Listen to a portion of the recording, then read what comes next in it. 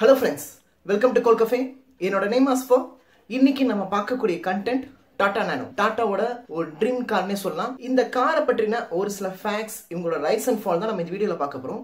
அதுக்கு முன்னாடி இந்த ஐடியா, இந்த வேர்ல்ட்ல ஒரு சீப்பஸ்ட் கார் அப்படிங்கிற ஒரு ஐடியா இவருக்கு எப்படி ட்ரிகர் ஆச்சுன்னா, ரத்தன் டாடா வந்து கார்ல டிராவல் பண்ணிட்டு இருந்தாங்க.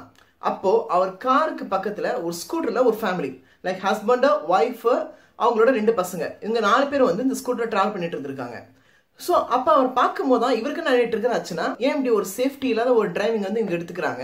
காரோட ரேட்லாம் ரொம்பவே ஹையாக இருக்கிறதுனால தான் மிடில் கிளாஸ் ஃபேமிலியால் அந்த காரை வந்து வாங்க முடியல.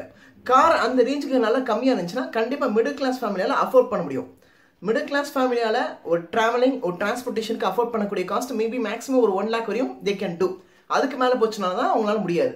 ஸோ நம்ம ஏன் வேர்ல்டே ஒரு சீப்பஸ்ட் கார் ப்ரொடியூஸ் பண்ணக்கூடாது அப்படிங்கிற ஐடியா ஃபர்ஸ்ட் அவருக்கு அப்போ தான் ட்ரிகர் ஆகுது. அவர் வந்து என்ன சொல்றாரு, நான் ஒரு 1 lakh நான் ஒரு கார் பிளான் பண்ணியிருக்கேன் அப்படிங்கிற மாதிரி ஃபர்ஸ்ட் ஒரு அனௌன்ஸ் பண்ணி விடுறாரு. வேர்ல்டில் உள்ள எல்லா கார் மேக்கர்ஸுமே அவரை பார்த்து சிரிச்சிருக்காங்க. 1 lakh ஏதாவது கார் ரெடி பண்ண முடியுமா? மாடல்ஸ்க்கு 800 கொண்டு ஒரு 3.5 lakhs கிட்ட வந்துருது. எப்படி நீ வந்து ஒரு 1 lakh ரெடி பண்ண முடியும் அப்படிங்கிற அளவுக்கு வேர்ல்டில் எல்லாமே சிரிச்சிருக்காங்க. பட் ஸ்டில் ரத்தன் டாட்டா அதை ஒன்ஸ் அகேன் ஒரு சேலஞ்சாக தான் எடுத்திருக்காரு. அவர் இதுக்கு முன்னாடி சேலஞ்சாக எடுத்து அவர் ரிலீஸ் பண்ண கார் தான் டாடா இண்டிகா. இப்போ வேர்ல்டே ஆச்சரியப்பட்டு பார்க்கக்கூடிய ஒரு கார்னே சொல்லலாம். ஸோ ஒன்ஸ் அகேன் அவர் இந்த கிரிட்டிக்ஸ்க்கும் ஒரு சேலஞ்ச் எடுத்திருக்காரு. டாடா நானோ காரை பெஸ்ட் லெவலில் ப்ரொடியூஸ் பண்ணியிருக்காரு. அவர் சொன்ன மாதிரியே 1 lakh அந்த கார் ரெடி பண்ணாரு. ஒன்ஸ் அகேன் ஆன் ரோடுக்கு வந்து லைட்டாக கொஞ்சம் எக்ஸ்பென்சஸ் ஆனாலும் ஒரு இந்தியன் ட்ரீம் வந்து ட்ரூ ஆச்சு. கின்னஸ் வேர்ல்ட் ரெக்கார்ட்ல 2009 டாடா நானோ கார் வந்து இடம் பிடிச்சிருக்கு. டாடா நானோ கார்ல நிறைய திங்ஸ் வந்து அவங்க மினிமைஸ் பண்ணிருப்பாங்க. காஸ்ட் லைக் ஃபுல்லா மேக்ஸிமம் பிளாஸ்டிக் பண்ணிருப்பாங்க. எல்லா காருக்கும் 2 வைப்பர் இருக்கும். இந்த காருக்கு இந்த ஒரு வைப்பர் தான் இருக்கும். ஆட்டோமேட்டிக் லாக், ஒரு சில அட்வான்ஸ்டு வெர்ஷன்ஸ் எல்லாமே இந்த கார்ல இல்லாம இருந்திருக்கும். பட் ஸ்டில் இது வந்து ஒரு family car. Normal middle class family எல்லாமே அஃபோர்ட் பண்ணக்கூடிய ஒரு காரா இந்த காரை வந்து அவர் மார்க்கெட்ல இன்ட்ரோடியூஸ் பண்ணிருப்பாரு. ரத்தன் டாட்டாக்கு இது வந்து ரொம்ப பெரிய ஒரு சக்சஸ். இந்த காரோட மெயின் டிராபேக் எங்க இருந்துச்சுன்னா, இந்த கார் பண்ண அட்வர்டைஸ்மெண்ட். வேர்ல்டு சீப்பஸ்ட் கார் அப்படிங்கிற அளவுக்கு தான் இந்த கார் வந்து ஆடே பண்ணாங்க.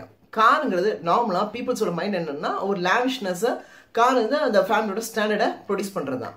அன்பார்ச்சுனேட்டா இது வேர்ல்டு சீப்பஸ்ட் கார்னு இந்த காரை வாங்கி யூஸ் பண்ணும்போது வெளியில் பார்க்குறவங்களோட ப்ரொஜெக்ஷன் வந்து மாறுது. இது வந்து ஒரு சீப்பஸ்ட் கார் தான், இது வந்து அந்த அளவுக்கு குவாலிட்டி இருக்காது, அந்த மாதிரி ப்ரொஜெக்ஷன் கம்ப்ளீட்டாக மாறுதுனால இந்த காரோட சேல்ஸ் வந்து ரொம்ப கம்ப்ளீட்டாக அடியாக ஆரம்பிச்சது. லேட்டரா இவங்க ஒரு இன்டர்வியூலேயே சொன்னதுதான், வேர்ல்டே சீப்பஸ்ட் கார்னு நாங்கள் ஆட் போட்டு தான் பெரிய தப்பு.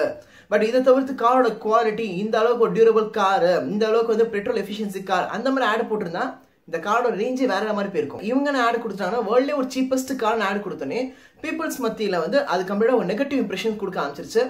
காரோட சேல்ஸ் ரொம்பவே அடியாக ஆரம்பிச்சிருச்சு. இப்போ ரீசெண்ட் டைம்ஸ்ல வந்துட்டு இருக்க நியூஸ் என்னன்னா, பாஸ்ட் 9 months-ஆவே டாடா நானோ ஒரு கார் கூட அவங்க ப்ரொடியூஸே பண்ணல. அதே மாதிரி சேல்ஸும் ஒரே ஒரு கார் தான் நடந்திருக்கு. பிப்ரவரி மந்த்ல ஒரே ஒரு கார் தான் சேல்ஸ் ஆயிருக்கு. கம்ப்ளீட்டா ப்ரொடக்ஷனே ஒரு பாஸ்ட் 9 months இவங்க ஸ்டாப் பண்ணிட்டாங்க.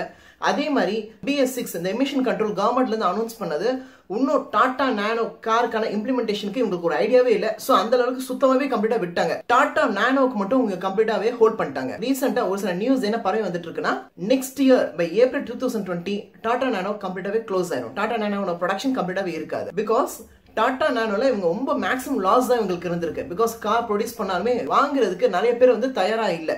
பிகாஸ் இது ஸ்டார்டிங்ல பாத்தீங்கன்னா நிறைய ஆக்சிடென்ட்ஸ்ல ஈடுபட்டிருக்கு. நிறைய இடத்துல கார் வந்து எரிஞ்சிருக்கு. பட் ஸ்டில் நிறைய திங்ஸ் வந்து இவங்க ரெக்டிஃபை பண்ணாலும், பட் இனிஷியலா அந்த ஆக்சிடென்ட்ங்கிற ப்ராஜெக்ட் ஆனோடனே மக்கள் மத்தியில அது ஒரு சேஃப்டி இல்லையோ அப்படிங்கிற மாதிரி மைண்ட்ல வந்து ப்ராஜெக்ட் ஆயிருச்சு. காரோட சேல்ஸ் ரொம்ப லிட்டரலா ரொம்ப கம்மியாயிருச்சு. இவங்களோட ப்ரொடக்ஷன் இதுல வந்து வேற எதுவும் மாத்த ஆரம்பிச்சிட்டாங்க. இதோட லாஸ் மட்டுமே ஒரு 1000 crores கிட்ட வருது அப்படிங்கிற மாதிரி தான் மேனேஜ்மெண்ட் லெவல்ல கோட் பண்ணிருக்காங்க. இந்த நானோ காரோட ப்ரொடக்ஷன் கம்ப்ளீட்டா ஸ்டாப் பண்ண போறாங்க by April 2020. One of the Indian ட்ரீம்னே சொல்லலாம்.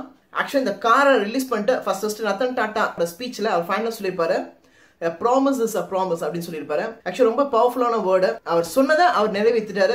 ஆல்மோஸ்ட் 1 lakhல அவர் கார் வந்து இன்ட்ரோடியூஸ் பண்ணியிருந்தாரு. அன்ஃபார்ச்சுனேட்டா மார்க்கெட்டிங் வந்து நெகட்டிவா ப்ராஜெக்ட் ஆனதுனால கார் வந்து பெரிய லெவலில் சேல்ஸ் ஆகல. ஸோ அதனால கம்ப்ளீட்டா இந்த ப்ரொடக்ஷன் வந்து நிப்பாட்டுறாங்க.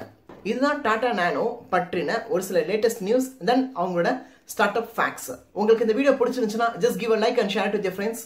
Two subscribe. வேற ஏதாவது டாபிக்ஸ் வேணும்னா கமெண்ட்ஸ்ல ட்ராப் பண்ணுங்க. Thank you friends.